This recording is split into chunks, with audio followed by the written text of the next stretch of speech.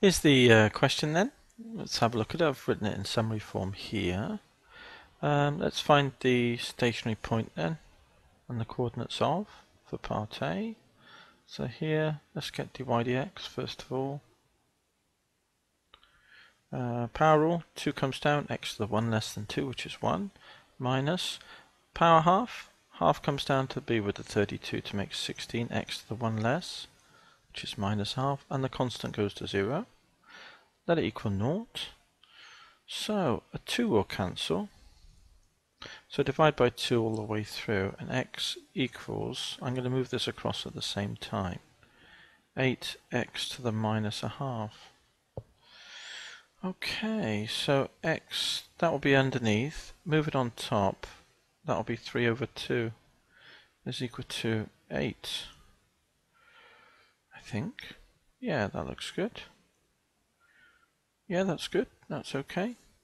So that tells us then that x, take the third root, x to the half, cube root of this is a half, cube root of this is 2, and then square, x will equal 4.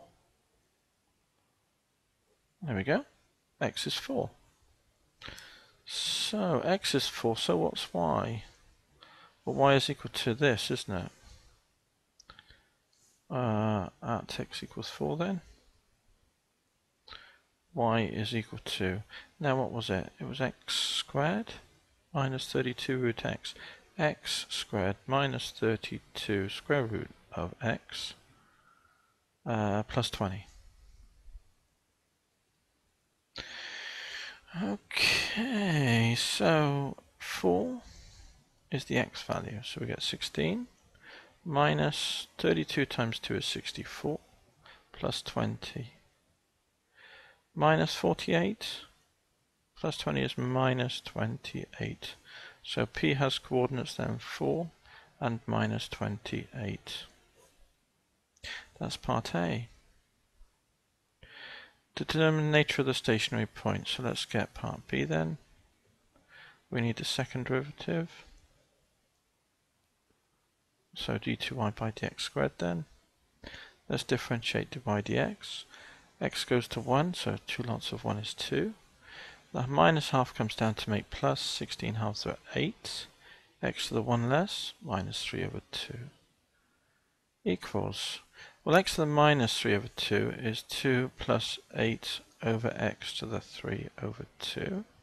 And before, x to the 3 over 2 was 8, so it's 2 plus 1, which is 3, which is positive, which is greater than 0. So a minimum